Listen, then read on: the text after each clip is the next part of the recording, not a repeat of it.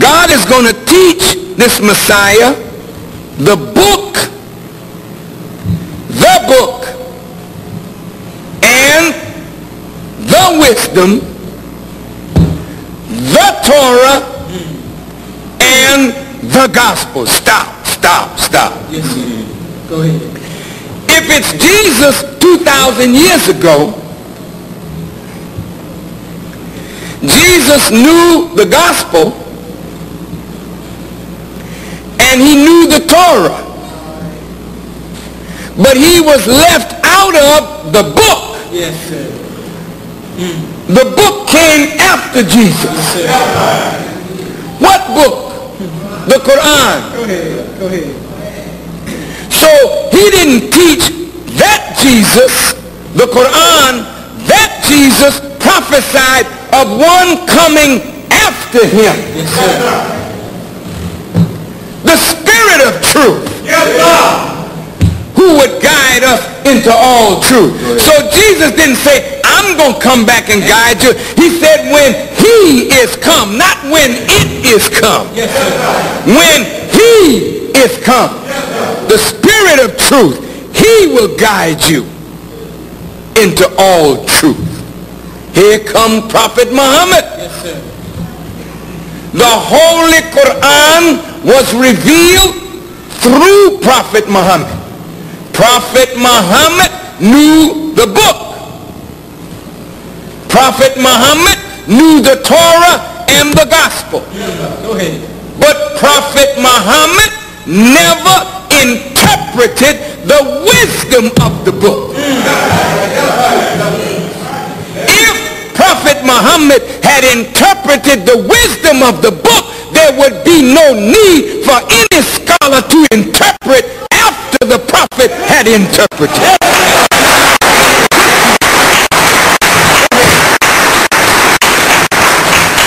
If Prophet Muhammad had interpreted the Quran would not have given rules for interpretation for those scholars and scientists who thought they could unravel the mystery of the book. Yes, sir. But that was left for the Messiah, that when he comes, God would teach him the book and the wisdom, yes, sir. the Torah and the gospel. Boy, that's heavy stuff. Yes, sir. Oh, man. And he will make him a messenger to the children of Israel.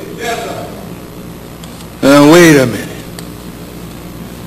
Make him a messenger to the children of Israel. Who are these children of Israel? Oh, they're the Jews. No! That's why I'm in trouble with those fellas. Because I'm saying that the real people of God is not the Jews. It is you. You are the children of Israel. Who is Israel? Go ahead. In the Bible, a man named Jacob wrestled with an angel. Somebody beeping. Somebody, Mr. Beeper.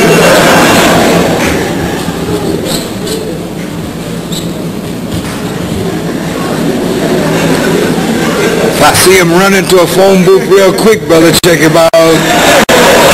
Check him out.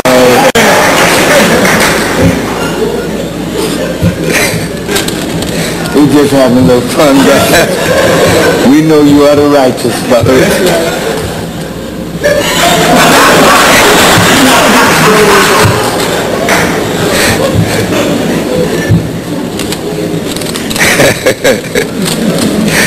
Look, brothers and sisters, this is a hard work and a hard life. If you don't laugh sometime, boy, you'll cry a lot. Now, I know it's a little warm in here, but don't pay no attention to the heat. That's right. Let's get this truth. Go ahead. Now look, we're back on this children of Israel. Right? Yes, sir. We haven't forgotten what we started with. We're coming right to it right now. Look, brothers and sisters, the Jews, Jacob wrestled with this angel, and he prevailed, according to the Bible. And his name was changed from Jacob to Israel. Israel represents a conquering group that would run things. Jacob, or Yaakov, and his people, they're called Israel. The children of Israel. Look at the preposition of. It denotes possession.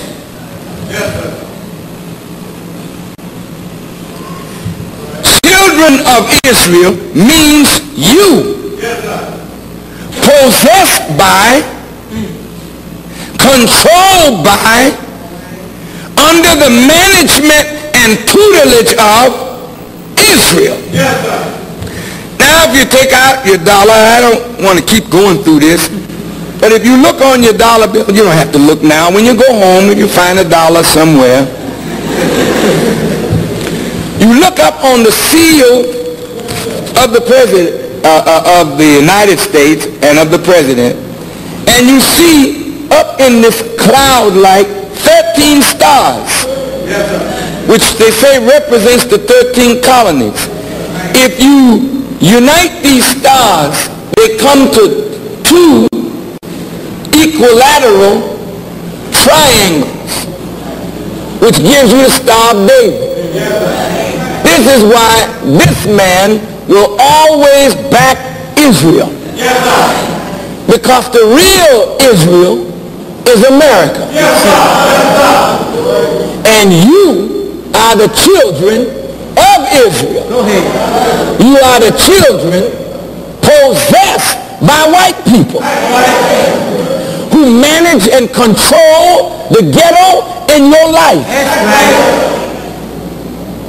You don't buy or sell or move without white folks' permission. That's right. And he calls you boy.